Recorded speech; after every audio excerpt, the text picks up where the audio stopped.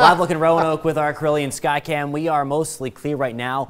Not as brutal though this morning. Temperatures around 30 degrees. Winds still a little breezy out there at about 10 miles an hour. That's sending wind chills back down into the upper teens and lower 20s across much of the area this morning. We are going to see big time improvements though in the weather department. We started to see that yesterday a little bit with getting our sunshine back.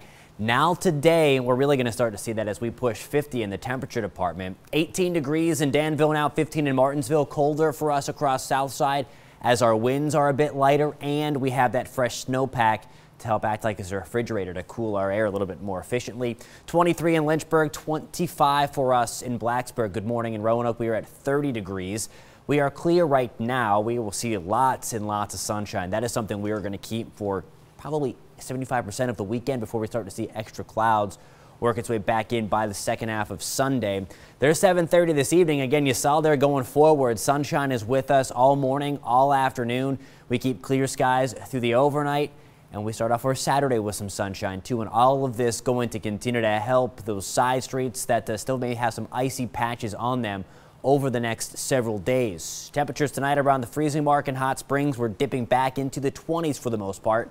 27 in Lynchburg, 31 degrees overnight for us in Hillsville. Look at this though, 55 degrees tomorrow, right around 60 on Sunday. We're going to stay right around 60 on Monday. Chance for a few evening showers. Those will continue into early Tuesday morning.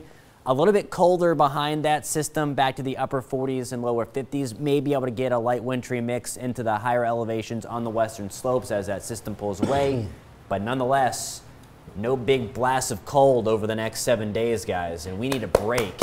Yes, we do. That 7-day forecast looks more like a spring forecast than it does a winter one. Mother Nature owes us. She has not been kind to us this winter. Not a whole lot of snow with the exception of yesterday's event, but man, has it been cold. Yes, it has. You'll see all your neighbors you haven't seen in weeks walking and out in their yards. They'll all have beards and dogs will be happy because they actually get a long walk instead of just a go. All right, back inside. Exactly. All right, 6:12. Time saver traffic.